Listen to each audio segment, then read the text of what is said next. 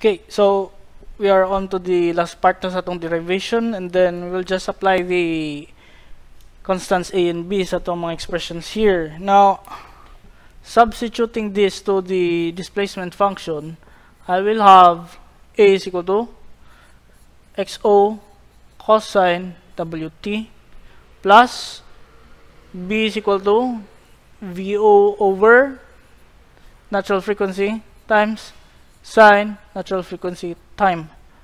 So this should be our final expression for displacement. Okay.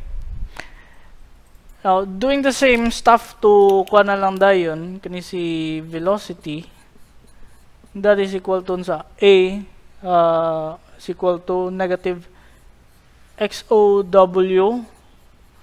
sine wt, b vo over w times w, that is equal to vo cosine wt, and this is our expression for velocity. Finally, we'll just have this for acceleration. Then acceleration is equal to negative a is equal to xo w squared cosine wt minus b is equal to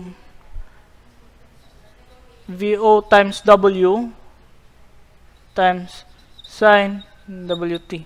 Now, this is our expression for acceleration.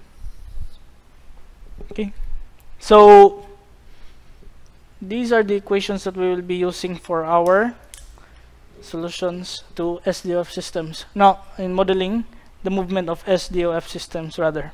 Okay, where xo is the initial displacement position, vo is the initial velocity, w is equal to the natural frequency, which is a unit in hertz. Okay, t is equal to time. Okay, so another isa sa kung tip bahin aning sa kung bitaw natural frequency. Now, imo makita diri kang kuan sine ug kang cosine, sometimes ang atong pag-solve dani whenever na siya unit da na murag medyo tama kuan kulbaan, ba? So dili kita sure sa pagdagan na saya, ha. Now, ato i-observe diri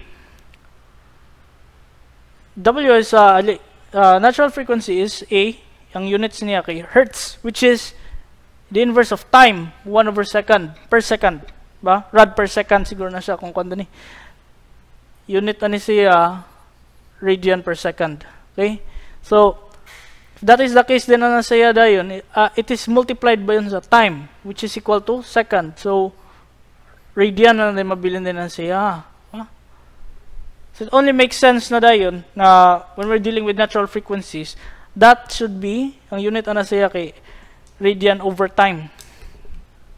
Okay?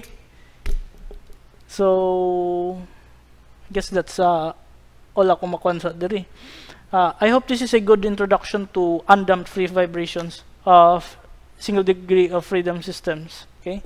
If you have any questions, any clarifications regarding aning sa tuwang derivation diri, if you have questions for our derivation here, just feel free to comment on the post or the video, okay? Or you could send me a message. Thank you for listening. God bless and stay safe.